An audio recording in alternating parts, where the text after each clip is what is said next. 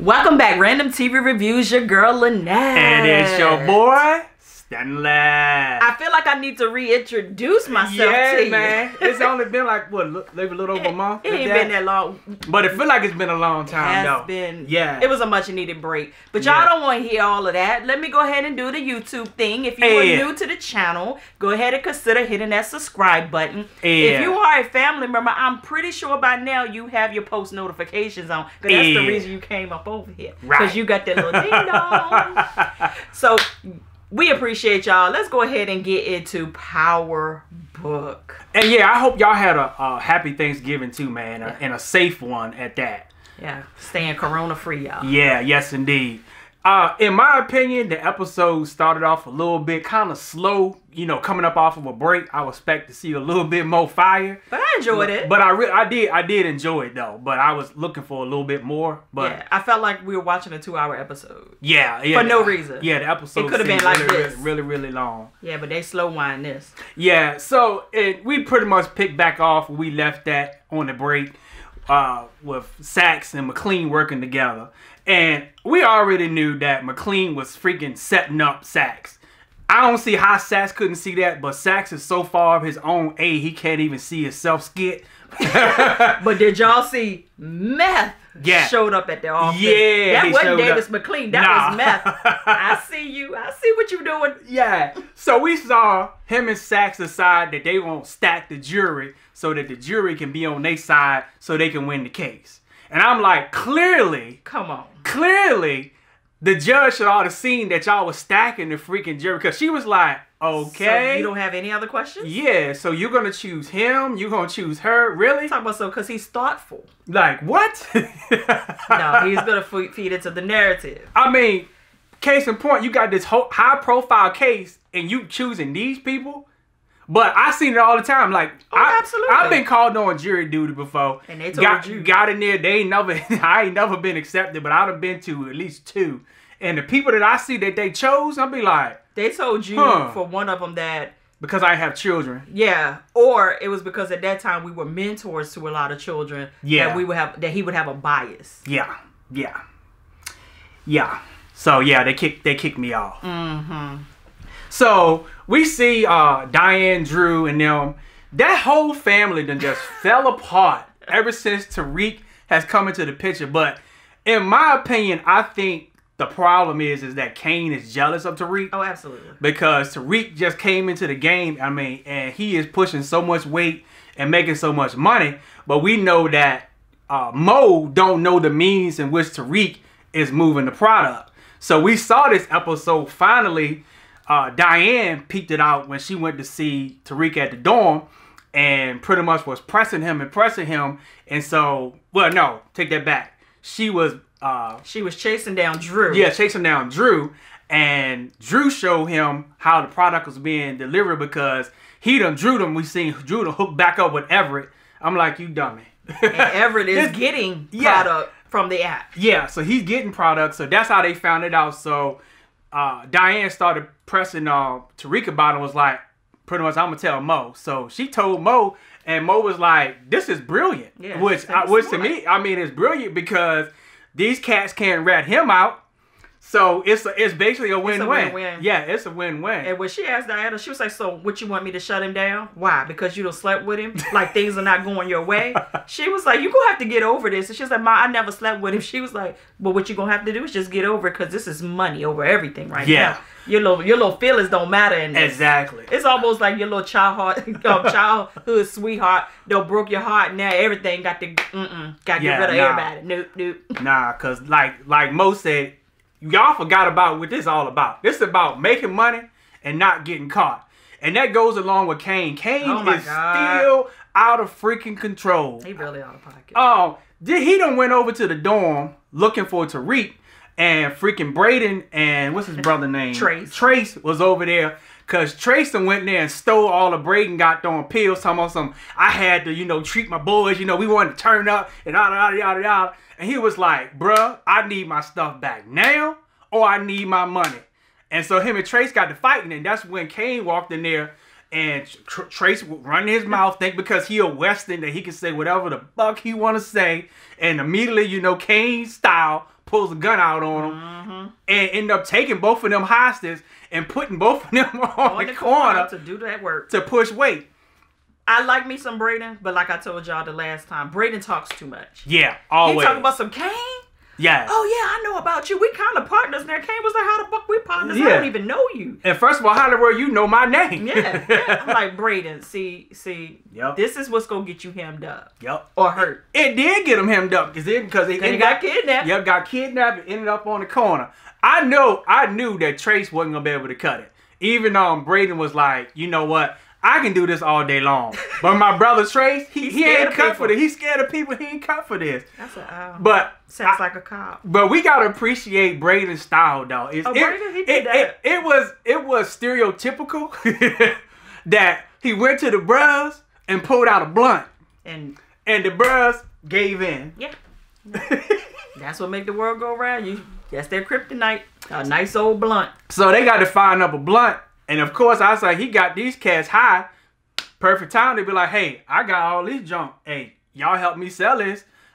Give you 50%. Well, now he said 50%. I don't even know what he said. You'll get a discount. It was some kind of discount they get. So he ended up moving all his weight. And of course, Trace ain't doing nothing. He out there trying to go to the payphone. I was like, bruh, payphones don't work no more. I mean, the whole thing just came off in his hand. Yep. Payphones don't work no more. So Kane ended up coming back around, scooping up Braden. Braden showed him I sold everything. So we went back to pick up Trace. He getting him. Trace out there getting hemmed up because he asked a stranger for their cell phone. Like, hey, bro, I'm out here. I need your cell phone. And he ended up getting his tail beat. And if it wasn't for Braden begging Kane to let him go out there and rescue him, but Kane's whole point was he wanted to put the fear of God in their heart or the fear of Kane in their heart, which pretty much worked on Trace. But Braden was like, my brother ain't built for this. He was like, I can do this all day long. Yeah, but he said the only person that I'm going to let whoop his A is me. I'm the only one that can beat him. But by the time he got out there to him, he had got his tail beat. But they didn't even show that part of even what happened. But when Kane and them was on their way back home, Ramirez. I said, here we go. Because I knew when the lights went up, I knew it was Ramirez. And, you got anything to say? Mm-mm. So Ramirez told Braden and Trace, go back to my car. That was the getaway right there. Dead giveaway. So Ramirez was like, what you doing? You know you can bring so much heat on the organization picking up two white boys that are Westerns and got them on the corner pushing weight. He said, we got calls about this. Yeah, we got calls. So you better be lucky it was me that came out here. And that reminded me of back in the day, this is when I was in high school and my uncle became a police officer. And so we out in the, we was out in one, I think it was the... Probably McDonald's parking lot. No, it wasn't McDonald's. God darn it. I can't even remember. It was a grocery store freaking parking lot. I know what you're talking about. And we was out there cutting up and some stuff broke out. And versus when the stuff broke out, you know us, we gonna stand around and look and see what's going on. But luckily my uncle got called to the scene first. And he told all me and my cousins, say, look, you know what? Pack up your skit and get the fuck up out of here. Because when they get here, and y'all know who they are, when they get here, they gonna lock up all of y'all without no questions asked. We said, you ain't gotta tell us twice. We got in that car, start that mug up, and we were, boom, gone. So, yeah, I know about the right cop showing up. So, Ramirez is their ace in the hole, but that daggone Kane boy, he is not trying to hear him at all. Nah, he ain't trying to hear him. And I like what Ramirez, I can't talk tonight, but anyway, y'all know what I'm saying. It's late. What he was telling him, he was like, listen, at the end of the day, you don't work for yourself. Yeah. And you don't work for Auntie Mo either. Yep. You work for Lorenzo. I work for Lorenzo. So whatever goes down, it brings down his organization. Exactly. So you need to get your skit together. Exactly. I said, that's it. So he went back and reported that to Mo. Absolutely.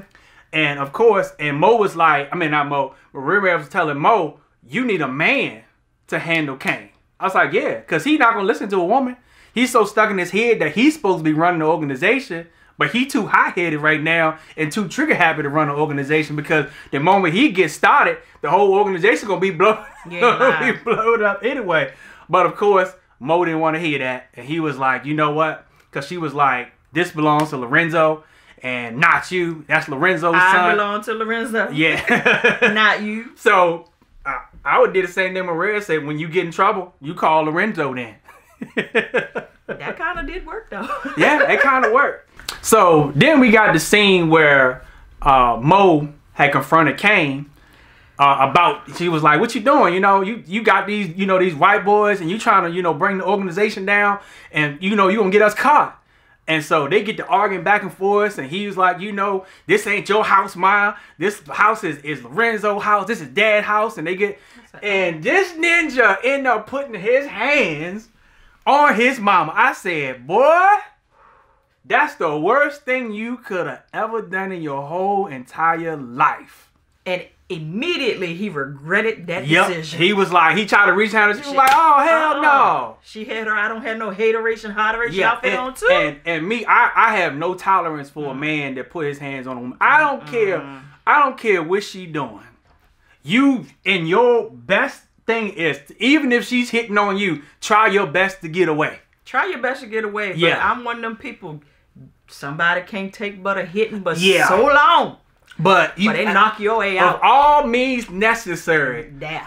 Get out, get. If you got to run, escape, whatever you got to do in order to prevent. Because I'm not. I done seen people who've been through that. I mean, I've never physically witnessed in my presence a man beating a woman. I have. But I have witnessed people saying that it happened. I encourage them to leave. But of course, people do what they want. Love blinds you. Be like, well, he still love me. Like, oh, hell no, he don't. Yeah. He hitting you like that, he don't love you. Nah, he don't love you. So then we seen Kane end up at the prison talking to Lorenzo. And Lorenzo was being super nice. I was like, you know what? This seemed like this is a setup right here. Because I'm like, like, he done put his hand on his mama. Your wife. Your wife. And I know that's your son. But I know my daddy, when he was living, if I had even like looked like I was gonna put my hands on my mama, oh, he would have clocked my goddamn tail. Matter of fact, I wouldn't even be on this goddamn YouTube right now talking to y'all because I'd be 6 feet under, man. He ain't never lying. Yeah, so he was like, you know, you got to listen to her because you need to learn the organization so one day you can run it. Because you my soldier. And like, and gave him a hug. I was like, that's the kiss of death right there. That's the kiss of death. The kiss of an A-Walker. And then when he turned around and Lorenzo winked his eye at the guards, I said, yep. And he got in there, they cut the cameras off and whooped his tail up. Or like on Hustle and Flow, whooped that trick. That's what happened. He did. Got his tail whooped. And then he stepped in there afterwards, bit down to it, but just looked at him. I said, as if, don't you ever. He told him, said, don't you ever put your hands on my wife. My wife. Again. Yeah. So Davis McLean then finally makes it to court.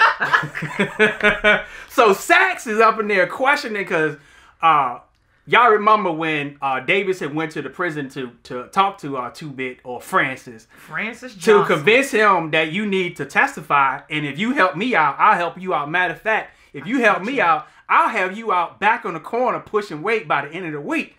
And cause that got his rocks off. Yeah, but before that, he was like, I ain't no snitch. I ain't gonna tell on nobody. Yeah, I get that. Yeah, but you know, I ain't no snitch either. Listen, you had me behind bars too long. I might tell on you. I'm gonna get the whistling. Nah, I ain't gonna snitch on you. Cause snitches get stitches. I got something for that too. You take your stitches. I ain't staying in there. Orange is not my color. So Saxe, we saw question him about being a part of Ghost and Them organization, having Ghost watch, yada yada yada, going down the rap. Who's Tommy Egan? And he was like, I never heard of him. I don't know of any criminal activity. I mean, he was going down the line, so I could tell. Yeah, I could tell that McLean, he prepped him. Meth prepped him for that because I was like, he doing too goddamn good with these questions. But eventually, Saxe realized McLean screwed him because he looked back at him and was like, Because he said, I lawyered up. He said, oh, yeah. Oh, I know. But it kind of got a little bit sticky because Tasha wasn't expecting for Tariq's name to come up. And 2-Bit brought his name. I was like, I did help out the son, because he was lost. It's like, oh. So Tasha was like, what's going on here? Because Tasha is starting to side-eye McLean a little bit anyway.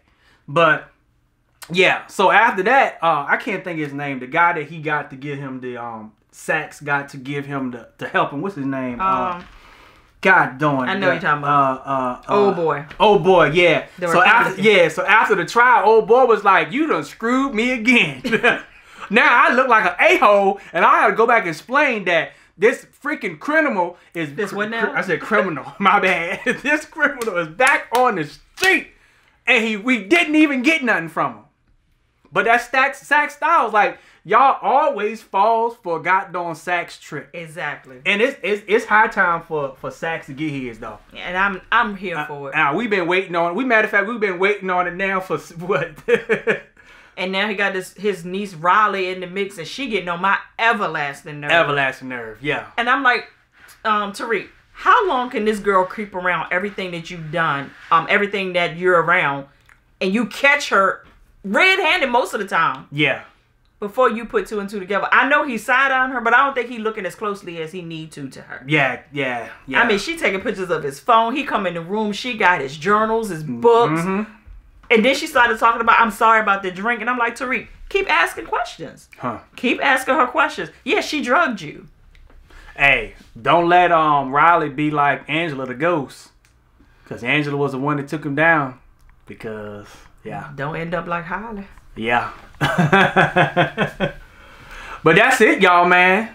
And Too Big got out. Yep. So with Ghost Watch on his wrist. Yeah, got Ghost Watch on his wrist. But most time when people get out like that, they right back because he gonna do something dumb again and stupid and right back up in prison. But I still am concerned because I'm like, did Davis McLean show his hand too soon in this trial?